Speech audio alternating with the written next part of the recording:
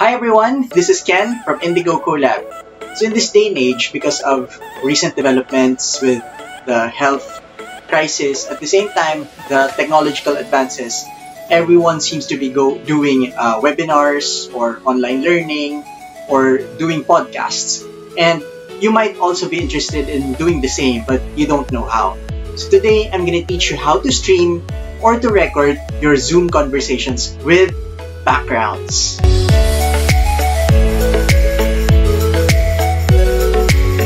So I'm using a software called OBS. So you just have to go to your browser and search for OBS.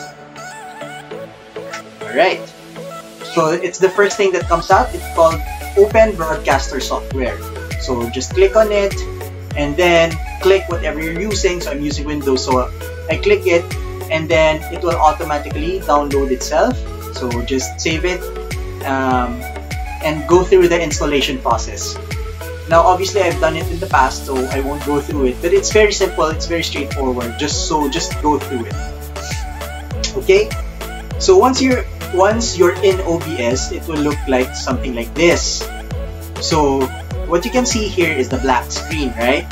So the black screen here is basically what your OBS will record or stream. So what we're gonna do is add things here that you want to broadcast or you want to record. So if we are doing Zoom and we want to add Zoom in the black screen, what we're gonna do is right click and then click add, and then you have two options. One option is the display capture, or the second option is window capture. Now the difference between the two, display capture records everything that's on your screen. So whether you go to Chrome, to Firefox, to your PowerPoint presentation, or you choose files in your desktop, it will record everything.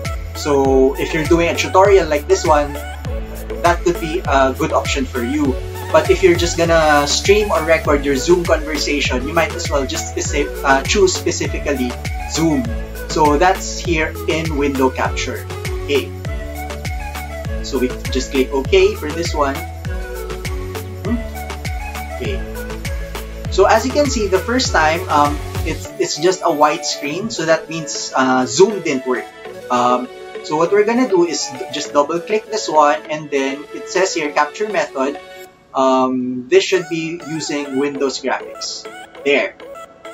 Okay, so as you can see, I'm already capturing my Zoom conversation because so this means you should do your Zoom. You should launch your Zoom conversation beforehand. Now, one trick, of course, you don't want to be setting this up before your actual meeting. So what you can do is just create a dummy Zoom conversation beforehand, and then set it up like what I'm doing now before your actual Zoom call, and just leave the settings here. You don't have to save anything in OBS. The last settings that's gonna be shown here, and if you close OBS, that will be exactly what you will see again the next time you open OBS. Okay, so now it's recording my Zoom conversation.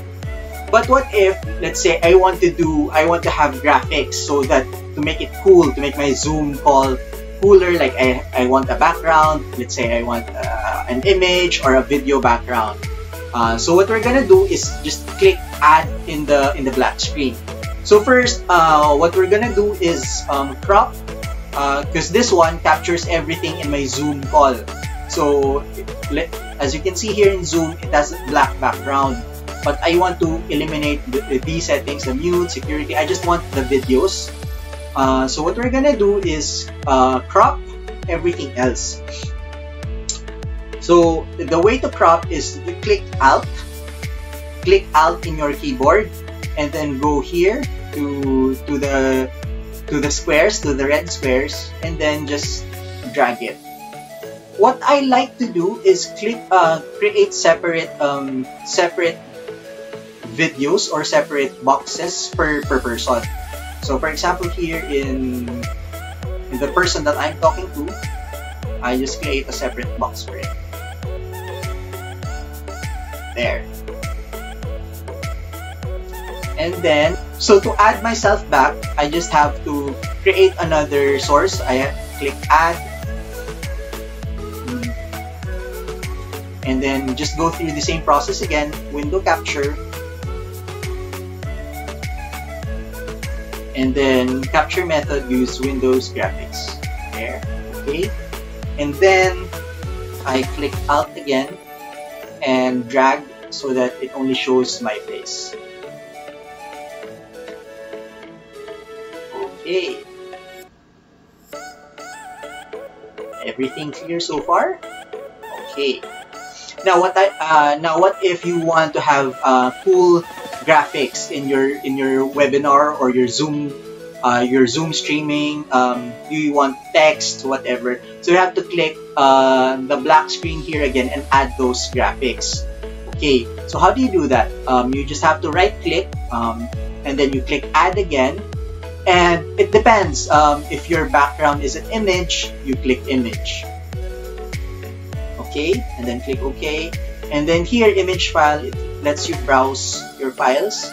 So I keep my favorite image in a folder, separate folder. So I just click on this. Okay. Now as you can see, the image, since the image is the last thing that I added in my in the black screen, it's in front of the videos earlier. So what you're gonna do is go to the sources here. It says image, window capture, window capture. So you have to put it at the back. So you just have to drag this down. Right, voila, there it is. But now what I like to do so that it's not boring, I put videos. So you can also put videos instead of just graphics. So I'm gonna delete this. So I just click this and click delete. Click remove. Yes. Okay. So to add a video, let's say you already have a video. Okay. Let's say you already have a video. So I just click on the media source. I click OK. I browse through my files again. And I have this cool graphics that I already have from the past. Okay, and then I just drag this so that it captures my entire screen. And then once again, go to your sources and then make it behind the videos. Okay, everything cool so far? So what I also like to do is add like or title of what I'm doing. So once again, I just right click and then I click add, and then I click I look for text. There you go. Okay. So here you have option for fonts. Let's say this one. Let's say I just choose this one. It really depends on what you want to do. So, and then here in the text part, this is where you write your text. Webinar. Okay.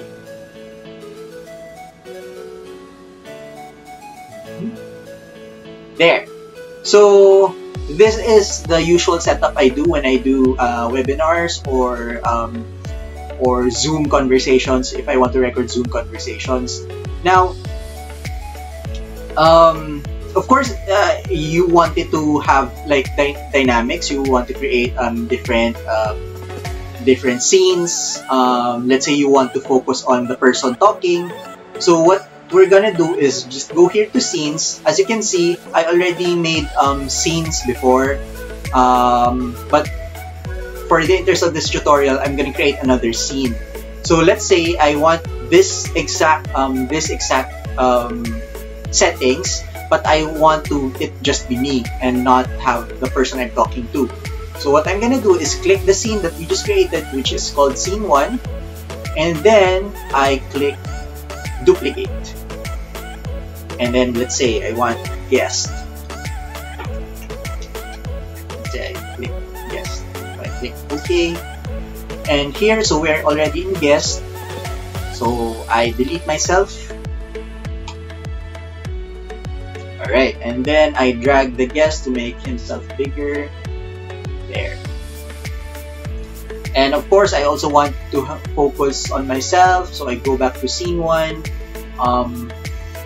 and then I click duplicate again, and then I say me. Okay. So here, I'm gonna click my guest video. Okay, and then make myself bigger. Okay. Now, another thing when we're doing webinars, of course, we also want standby, let's say standby image, like a thumbnail before you start. So when you do start your webinar, you want it to start with just the thumbnail rather than the conversation right away. So we click another scene, we create here, we add. So let's add the thumbnail. Just click add and just say start. Starting. Okay. So this is another scene. So here we just add, let's say, a thumbnail. So we click image, click OK, then browse, and then let's say I use this as my thumbnail. So I just need to stretch this out.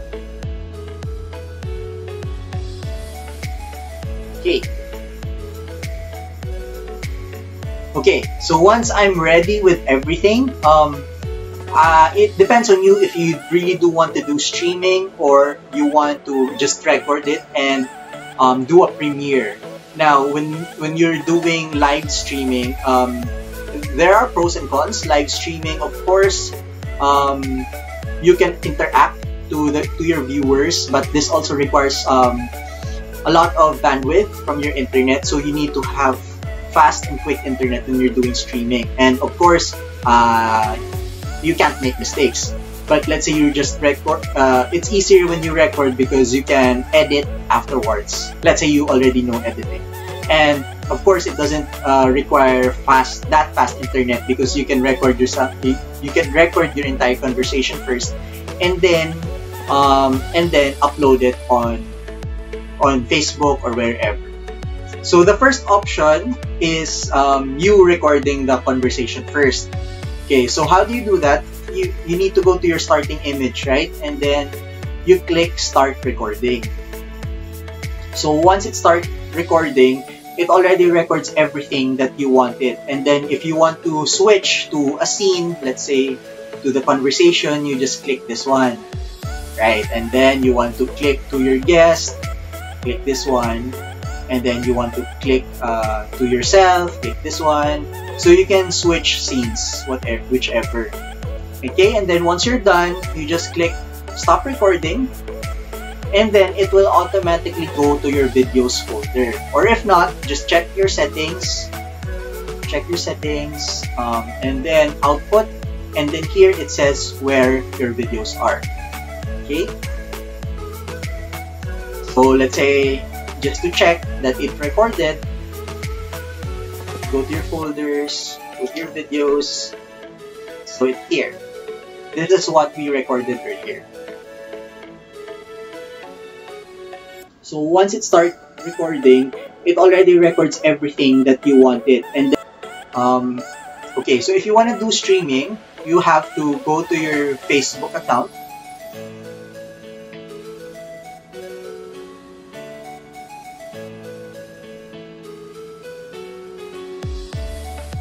You want to go to your Facebook account, and then it depends. You want to stream it on your on your personal page or the pages that you created, or let's say you want to go to a group. So just click group. So just click the group that you want to do your live. Okay. So and then you go here on what's on your mind. Click this one. Okay. And then you have here options. So click more and then click live video.